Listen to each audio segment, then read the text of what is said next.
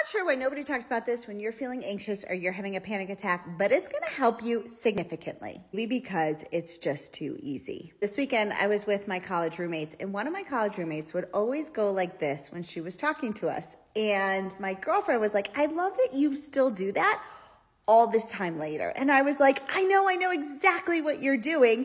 You are activating your parasympathetic nervous system. And her response was, yes, it's very, very soothing. So if you're somebody that struggles with anxiety, definitely make sure you are gently rubbing your lips back and forth, because what that's going to do is it's going to activate your parasympathetic nervous system. And if content like this is helpful, make sure you like and follow, because my entire channel is set up to help you live your best life.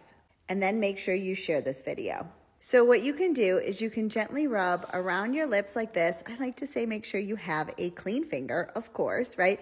But you can gently rub around your lips like that. And what that's going to do is it's going to soothe and it's going to calm you down. It's going to activate your parasympathetic nervous system, which is what we want to activate when we're feeling nervous. So give it a try and let me know how it works for you.